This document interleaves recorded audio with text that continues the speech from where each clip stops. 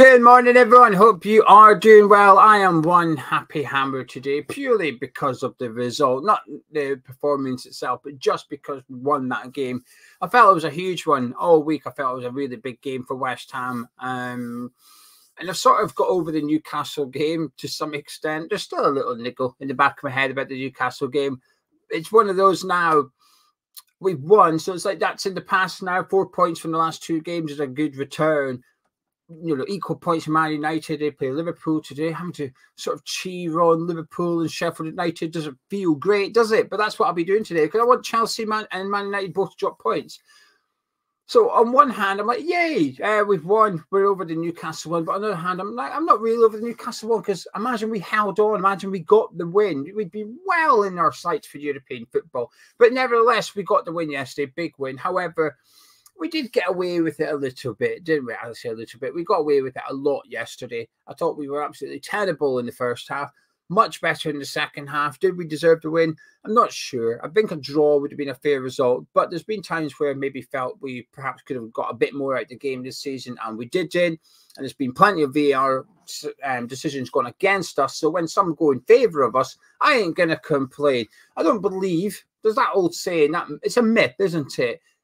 Like referee decision VARs balance themselves out over the course of the season. Absolutely rubbish. That does not happen. Try tell it to Wolves fans because I think they've probably been done the most by VAR, and that was before yesterday.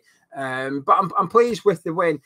But what struck a chord with me yesterday was when I was replying to the comments on the review. Somebody said, "Has this made anybody more confident for Thursday against Leverkusen?" Definitely not. Not really. I'd be lying if I said, yeah, do you know what? I think we're going to win on Thursday night after that win yesterday. Not so much. Anyway, right, let's see what you're all saying in the live chat. I don't have Charlie with me today. I'm missing my Charlie again. I said that last time, so I said that's a bit of an iffy comment, but I like it. I like it. So I'm missing my Charlie this morning. Adrian says, thought the Wolves goal should have stood. Don't think it was the massive error it is being made out to be. The Wolves striker was on Fabianski's toes virtually. I think Adrian means it was right to be disallowed there. Sorry, Adrian, I'm having to guess. Contradictory. You're saying it should have stood, but you're saying the striker was on Fabianski's toes and it's not a big error. I'm going to assume you mean it was right to be disallowed. Simon says Emerson's a good option at left attacking position, way more effective than ward-prowse there. Yeah, I was impressed with us playing with the wing-backs thing. I was impressed with that. I quite liked it, actually, with Emerson left wing-back, Creswell left centre-back, Johnson right wing-back. It was forced upon us. I do think, like I said at the time, I thought it was the right decision. Now, when I saw Creswell coming on, I thought we were just going to keep our formation, just push Emerson forward. We actually switched and matched Wolves up. And I think we really benefited from it. And I think both wing-backs had a good second half. DC says, glad we finally got a VAR card, went for us. Ralph said, did not expect that result. I thought a draw at best. Mark said it was a good performance from Ben Johnson. Michael said, match of the day doesn't support the disallowed goal. When we have a free kick in future, can we place a player in front of the keeper to obstruct his vision? And Brian says, wrong starting 11 tactics. Much better. I completely agree with that. The starting 11, I think, this is what I like about the build-up show.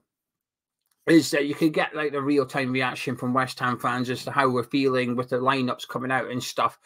And it was very sort of 50-50 yesterday. 50% liked it, didn't love it, liked it. And the other 50% didn't like it, not hated it. So it was either quite liked it or quite disliked it. I was on the disliked it side because of no Michael Antonio. And also because I would have liked Ben Johnson to have started as well.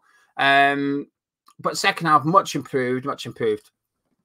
Andy says we've had goals ruled out by VAR for stupid reasons, like Cornet away at Chelsea and a goal against Chelsea again, but home because a player was on the floor. Brian thinks the Emerson penalty was harsh. I don't have any complaints about that one, to be honest with you. I think it was a penalty. My rule of thumb is always if it went for/against West Ham, how would I feel? And for the Wolves penalty, if Kudus was running into the box and I knew he came over, or Totti Gomez came over and tackled him like Emerson did, I'd want a penalty for West Ham. So I'm okay with it.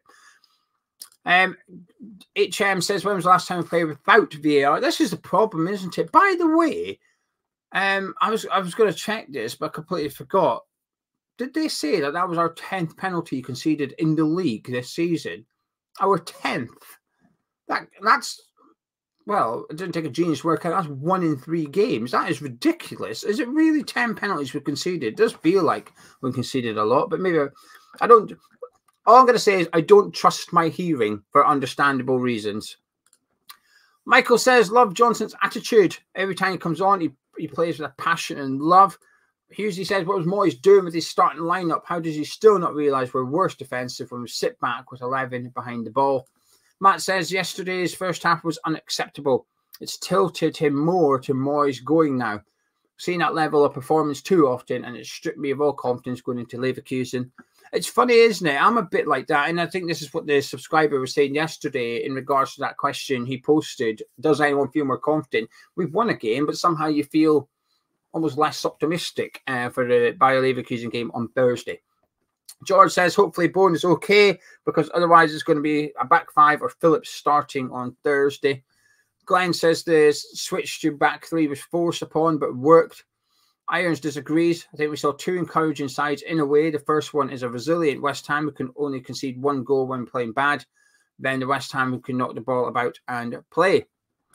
Artel says, good morning. I'll take the 3 points and roll on to Thursday. I'm really looking forward to Thursday. I will be honest, because we've won. I feel we've won that. We can part the Premier League now. I'm looking forward to today's football. I'm looking forward to watching both games. Won't watch the Chelsea game, but I'll watch the Man U Liverpool one. Then we've got Spurs, Nottingham Forest later on today. I'm looking forward to both games. And like I said, I'm cheering on Sheffield United and Liverpool today. I want Man U and Chelsea to lose. I was pleased to see Brighton lose last night. You never want to cheer on Arsenal. You never want to cheer on Liverpool, Sheffield United. But I'm cheering on those sides losing. That's what I'm cheering on. I want the best for West Ham. And I'm looking at the fixtures of everybody else. And I'm not going to lie, I'm getting optimistic. We can get 8th in Conference League game for everyone. I know that. I get it. But I like it. I like the Conference League. Mark's asking, is 5 the way to go against Bayer Leverkusen, seeing as they also played that? We'll do our match preview. Maybe we'll go live later on in the week. I'll see if Gonzo's available, and we'll go live, and we'll get everybody's. We'll do like a community match preview. If people would like that, we've never done it before. We kind of have sometimes, but if people would almost like a community match preview where you guys give your thoughts and we discuss it on the camera, like we're doing a build-up show, let me know in this video. And if there's enough people that says yes, please, then I'll do it. I'll speak to Gonzo. Infinitely says we switch to 3 at the back. Surprised that Gerd didn't come on. Probably means under Moyes he's out in the cold along with the rest of the substitutions. And Glenn says the right decision to take off Souček and Soufal. And Glenn also says Leverkusen haven't played a Premier League side. It won't be a walkover. Chippy said we've conceded the most penalties. I'm sure it was 10 this season. I'm sure we said it was 9 prior to the one that Emerson did. Brendan says it's not a shot we give away penalties when we constantly invite the opposition to play in our penalty booth. There's definitely a correlation there, isn't there? There's definitely something there. Hammer99 says, not sure go back 3 against Leverkusen. It's all right matching up against Wolves because we have a better quality of player. However, Leverkusen are a different challenge altogether.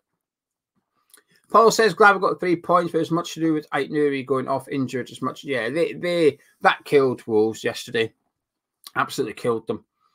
But I will say there was maybe 10, 15 minutes in the second half prior to Aït-Nouri going off where I thought we were the better side. I thought we were the better team for the entirety of the second half up until stoppage time when we started to recede, didn't we? We started to try and cling on to the win, which I get it. I just don't like it at times. Dean says, after reflection, I'd be upset if we had that one ruled out in the last minute. Obviously, yesterday was buzzing like all of us when it got chalked off. 3 points to 3 points, and we needed them. Hammerite says, sorry, Wolves, we don't feel guilty. We have had the same controversial decisions, one in our favour just for a change. That's a bit like me. That's me. It's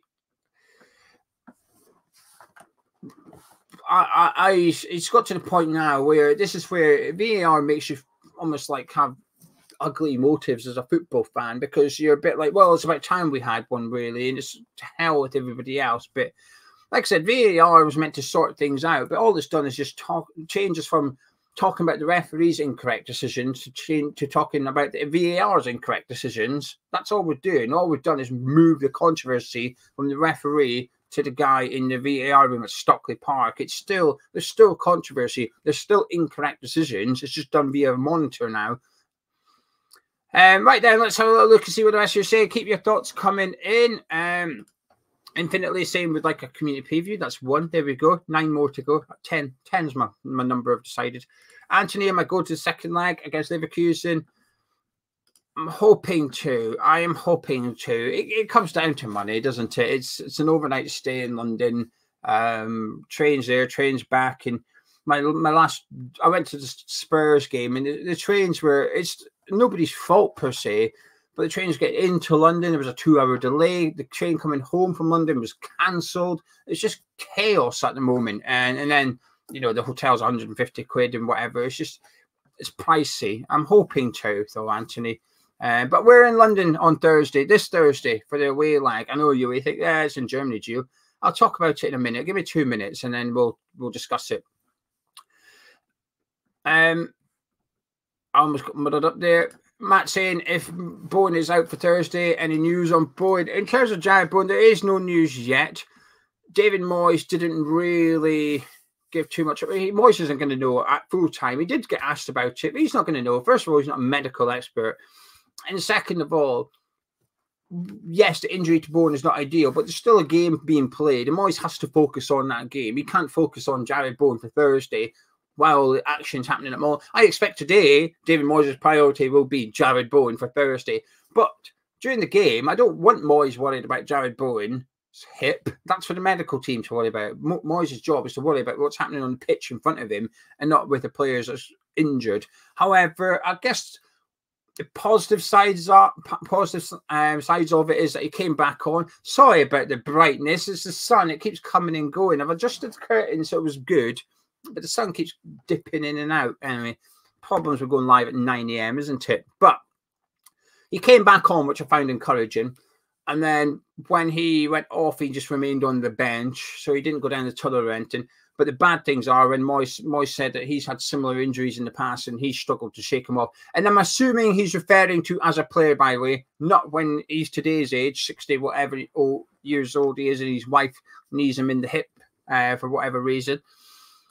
And Kansas said that happened to us. I had been mega pissed off, but we've had bad VAR decisions, so we deserved that one. Hammer99 says, I feel like ward-prowse grew into the game second half, especially after the switch of back 3. Pressed more than he would have done if he was against a back 4. Aggressive in the tackle with more players behind. Luke says, do you think the injuries to Areola have been brought on by inviting teams on, similar to the pens we're giving away? I don't think so, Luke. The injury to Areola was just a groin injury picked up against Newcastle, and we weren't under the cosh against Newcastle, in my opinion, in the first half. In the first half, which is where Areola sustained that injury, we weren't under pressure too much. It was quite a balanced game, I thought, in the first 45 at St. James's Park. Second half, I have an issue with, but the first half where the injuries picked up. So it's a no. But anyway, right, community preview. Thank you very much to everybody. But Barry and Curvinord and Ralph win F1 and Guru. Yeah, we'll do one then. Let me speak to Gonzo and we'll see if we can, when we can rustle one up, and we'll put it up so people can get involved in the live chat. Luke says, about time we got some luck at this stage. I couldn't care less. I want European football, so win at all costs. I agree. It's all about getting the win. Navidis says, despite the win, terrible performance by us, which is not good. We're facing must-win every game. Chelsea with 2 games behind with 5 points apart. Newcastle and Villa games really hurting us. There is an element of that. I'm just, like I said, hopefully results go in our favour today, and we can be good. Benji wants nobody to talk about F1. Don't worry, Benji. I don't watch it. Football's the only sport I watch. I'm a part-time viewer of tennis and darts, but that's it. I won't watch F1. Don't really watch rugby. Never watch cricket or golf. I say never watched it. I've tried sometimes with a friend who wants to watch it for whatever reason. I just can't do it. So anyway, there you go. Right then, this Thursday, there's an event on at Hackney Wick. We're doing our first ever Hammers Chat live show. Myself and Gonzo will be live on a little stage for half an hour to 40 minutes. I'm a bit nervous, but you can join us if you want on Thursday. Doors open at 5:30. We will begin our show round about 7 p.m. and then at 8:15, we'll stop. And at 8 o'clock on the big screen will be the Bayer Leverkusen West Ham game. This is being held in Hackney Wick. There's a big general admission area, which is downstairs. If you came to the final, the Conference League final event, is the exact same venue, the same setup, but just that we're doing a live show. Right? Because the final, we didn't do anything because it was the final. There was big atmosphere. We didn't have to. But because it's the first leg of a quarter-final, we're going to try it. And we're hoping to have about 100 people in the Hammers Chat room. You can get your tickets over on Patreon, patreon.com/Hammers Chat. Tickets are £20 general admission. However, if you're Hammers Chat patron, you save a £5, so it's £15. And you will get up into the Hammers Chat room. Now, if you want in the Hammers Chat room for the live show, you have to buy a ticket for the Hammers Chat section. Tomorrow at 5 p.m, Monday at 5 p.m, they will go on sale on YouTube. We will start promoting it on YouTube, and tickets will be 20 quid if there's any left. If the patrons have left any for people to come along. Should West Ham make it to the semi-final and final, we will be doing the same event again for their away legs. And whoever buys a ticket for this one, the quarter-final, will be given priority and a discount for those tickets as well. So a bit of an incentive to join up. And just for context, the Hammers Chat room for the final of the Conference League sold out in half an hour to patrons only. They went like that. There was people buying tickets off people. There was a black market. There's tickets touting going on. There's no profits being made. There's ticket touting. There's a black market for tickets to the Hammers Chat room for the Conference League final. So there'll be in demand for the final should we get there. So, but if you come to the quarterfinal, you will be guaranteed a ticket for the semi-final and the final as well. But I'd love to meet as many of you there on Thursday. Patreon.com/Hammers Chat. But like I said, tomorrow, Monday at 5 p.m, we'll put the link up on YouTube and you can grab a ticket and come and join us. Our first ever live show. I am nervous. I'm nervous already. It's different. Talking on a webcam in your spare bedroom is a hell of a lot different to do it on the stage. It's not something I've ever done before. So, yeah. Anyway, right. Hopefully see some of you there on Thursday. Please come along. Don't want to be doing it to just 5 people. That'd be a bit embarrassing, wouldn't it? Infinitely said, surprise set piece coach did instruct the player blocking the goalkeeper to get back on side if not being marked. Do Wolves have one? I don't know. We don't have one. Not every team has a set piece coach. Some of them do, obviously. Arsenal's one, that wee Spaniard. He's very prominent, isn't he? Lots of teams have one. Liverpool have a throw-in coach, hell. But we don't have a set piece coach. Always baffles me that we don't have one, but they don't want one. I just find it a bit strange that you would buy a set piece specialist in James Ward-Prowse. You've got some of the others that are damn good at whipping in a set piece like Jared Bowen and Aaron Creswell, and we don't have somebody whose job is to get the most out of those situations. I'm not going to lie. When I see Arsenal taking corners, there's a bit of me that thinks, why don't we have these kind of... I do feel our tactics is Ward-Prowse, just hit it into a good area. The rest of you attack that area. But anyway, I don't know if Wolves have one. Ralph, if they're letting Johnson go, do you think Stein has a replacement lined up? It doesn't make sense. No, I don't think so. I don't think so because I think they're trying to get him to stay. I don't think we've given up on Ben Johnson remaining at West Ham yet. I think they're still hoping that he will sign a contract, but I hope he does, but I don't think he will. I think it's going to cost millions to replace him. To let him walk out the door for free is just ridiculous, in my opinion. I think I'd be saying to him, look, come sign this deal. This is Soufal's next season, Soufal's last season with us. We will be buying a new right back in 2026, but you've got a year to get Soufal out of the team and make that spot your own. I'd really like Johnson signing a new contract, especially with in European football next season because of the way the homegrown and the club trained players works. I've covered it 100 times. I know some people don't mind me talking about it, but other people dislike it. So try not to go on about it too much, believe it or not. One guy even accused me of making up the homegrown rule. I mean, of all the things to make up, it's not like it's a clickbait title, is it? I don't know. I can make up a rumor like David Moyes has told Sullivan he's quitting, and that's that, right? That would get views, but to make up something which is, oh, by the way, there's a homegrown quota required for registering squads in European football. Bit of a strange thing to make up, wouldn't it? What's the benefit of that? Anyway, Ralph, no, I don't think we've got a replacement lined up. I'd like to think we have a replacement for every player in the squad lined up.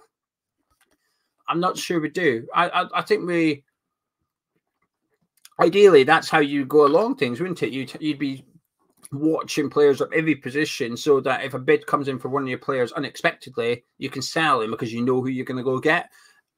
You just don't know what's going to happen with players. It's, you know, pre-season, we've been done a couple of times, haven't we? Like the pre-season prior, Aguirre got injured for a long period of time, so we had to go get Tilo Kehrer quickly. Before that, we've had Ryan Fredericks get injured. I don't think it was pre-season, it was early on in the season, though. Because we went and got Vladimir Sufal that week. We've had Alan Creswell get injured, and we had to go get Arthur Masuaku. So quite often, even in pre-seasons, a player will get injured like that and will be out for a large period of time, and you have to act. Therefore, you should know who you want to go get, because that guy's out for 6 months. You might as well just rule him out for the season and bring someone in that you've been eyeing up anyway, in my opinion. Brendan said, I think Johnson might get the contract as he's being played. Mubama may as well be a cardboard cutout. I do think there's a bit of a correlation, though, that if a player won't sign, the manager might think, well, I'm not going to use you. But also the manager won't play him. The player might think, oh, I'm definitely going now. It gets into, this is why when players enter the last 12 months of their contract and a manager enters the last 12 months of his contract, I do think situations like this arise. And it can get ugly very quickly. It almost get a bit petty from both parties. I'm not signing because I'm not playing. And on the other side, well, I'm not playing you because you won't sign. Well, something's got to give, hasn't it? So I think both parties are to blame. Mark says, irony is, if we didn't sub Souček off, the Kilman goal wouldn't have happened, as he would have headed the corner away. The same thing happened at Luton when we had that handball scare. Glenn would rather let Sufal go. We've already triggered his deal, so he's here till next summer at the very earliest. Whether or not we give him a new one, we'll have to wait and see. Steve says, as bad as he can appear, we do miss Souček's headers when he's not on the pitch. And Davida says, Kilman is somebody we must go get. I thought he had a good game, Kilman. I do think he had a really good game, actually. In terms of an addition to West Ham, saying, come get me in the summer. Not that he wants to, by the way. I'm not saying that what's what he's doing. He plays like that every week. But if West Ham were watching him thinking, is this the guy we want to go get? I don't think he's done himself any harm. Dean said, am I the only person that thinks we're going to beat Leverkusen and beat the... No, I think there's quite a lot of people. It's something very West Ham about it, isn't it? Andy says, the scrutiny directed at the disallowed Wolves goal has been intensified by its timing. View from behind the goal shows Fabianski's view is completely obstructed by an offside player. Glenn said, I think our front four will be a first for Barrier that they've come up against this season. And Charlie says, surprised Johnson didn't sign a pre-contract with another club. When's the date, though? When's the date that you can do it domestically? Let me have a quick Google. Domestic Bosman ruling pre-contract date. Let's see what it says. When is the date that players can do it? I know it's the 1st of January for going abroad. So if you wanted to sign for a German club, you can do it on the 1st of January. But that's not the case for domestic transfers. It's not the end of his contract. It's round about now, isn't it? For some reason, I think it's like May, late April, May time or something like that. I don't know. Someone should know. When is it? Someone in the live chat tell me. I've Googled it and nothing's coming up. Nothing obvious. There's lots of articles, but I'm live on YouTube. I don't have time to read a whole entire article regarding the dates. This is where somebody that plays Football Manager will know, because it'll be on there, won't it? Anyway, I don't know. I know it's the 1st of January for going abroad, but in terms of domestic, it's different. Liam says, Mav Palace's Zuma partnership is starting to look really solid. Agree. Big agree. First half was a disgrace. Also really happy with the win, but relying on 2 set pieces again. 1st of July, that's when they move. That's when it moves. But you can agree it prior to that infinitely. I think it's only a couple of months though, but it's not. I don't think you have to. I could be wrong. I don't think you have to wait till the 1st of July before you can start negotiating. I think you can do it soon-ish, I think, or maybe already now, but not that long ago. I don't know. I do not know what it is. I'm going to find out though. I was hoping someone would know, but nobody knows. Hammer99 says Pat Keta annoyed him yesterday. Went down too easy, threw tantrums when he didn't get them constantly. If he doesn't give one, he won't give the others. I completely agree.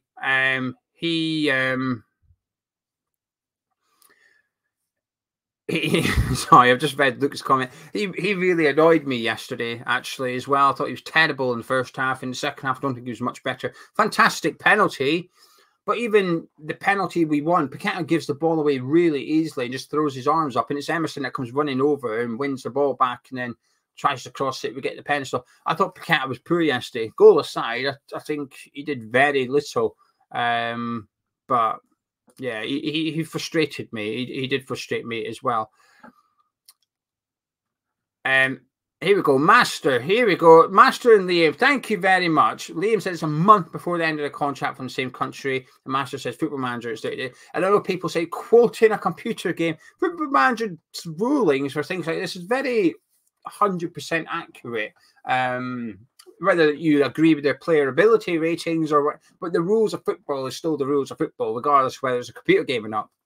But anyway, 1 month before, so that'll be the end of May. He can now agree, or 1st of June, he can sign a new contract with a domestic club, Crystal Palace.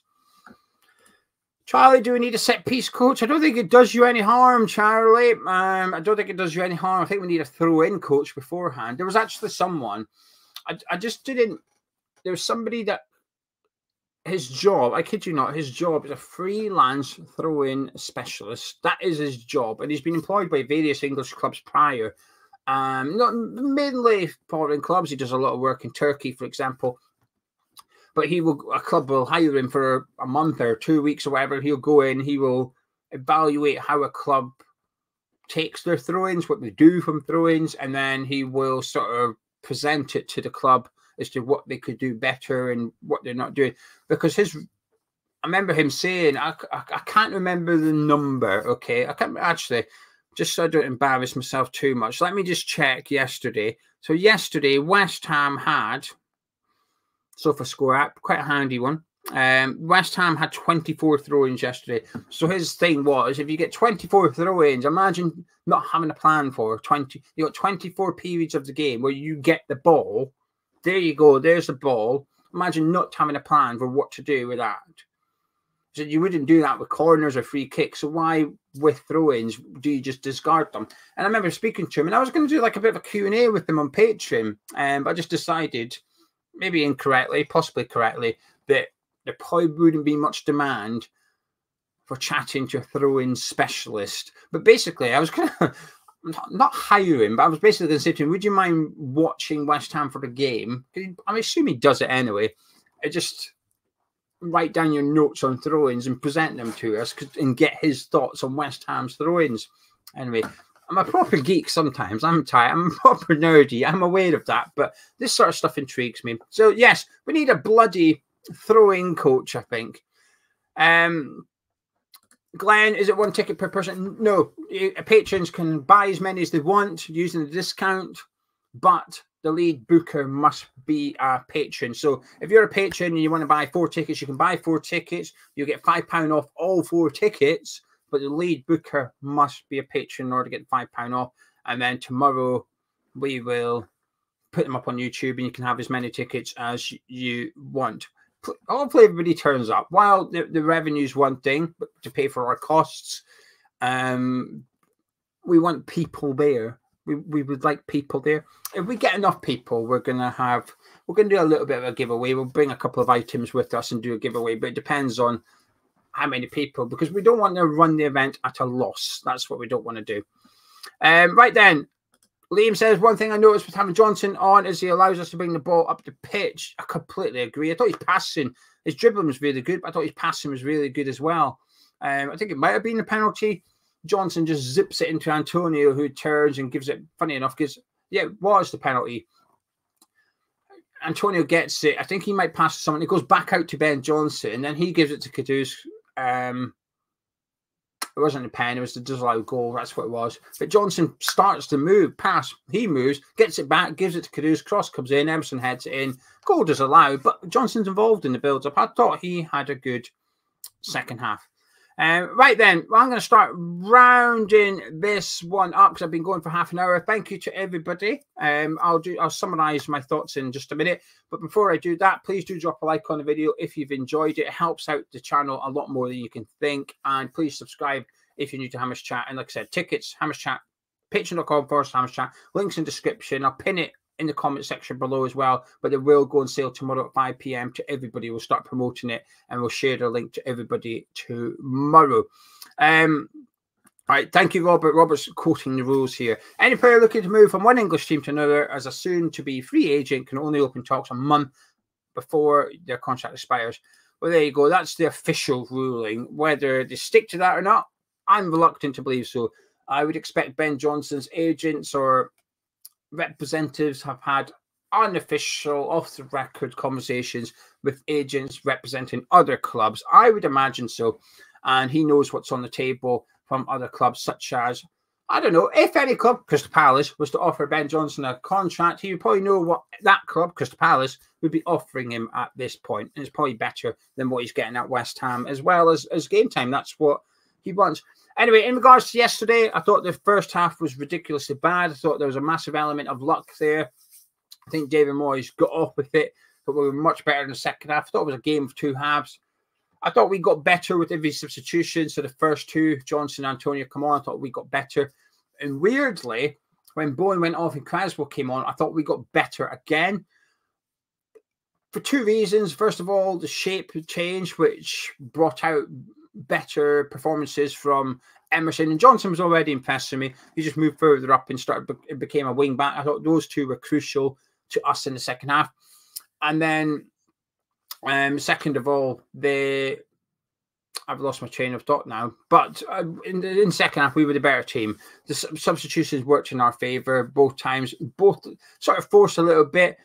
But I think if you have to make a sub at halftime, it suggests that something's going wrong with your initial lineup. And I think there was a lot wrong. I say a lot wrong with the initial line. There was one thing. No Mikel Antonio. We got away with it yesterday. I still think we were lucky with the VAR calls, but I don't care. I struggle to have any sympathy because we've been done by VAR recently. And you know what? There's only 6 penalty games to go. I'm quite confident we're going to get done again by VAR. We need to do better, though. Fulham next weekend is going to be tough, especially with Leverkusen on Thursday and Fulham on Sunday. We're going to need to be better if we want to beat Fulham. If we want European football, though, next season, we're going to have to. A point's not good enough next weekend. We need to keep winning games. Hopefully, results go in our favour today. If Liverpool win 4-0, we go 6th. 6th with 6 games to go. Not too shabby, is it? Anyway, thank you very much for joining me. Much appreciate it. I will catch up with you tomorrow. See you then.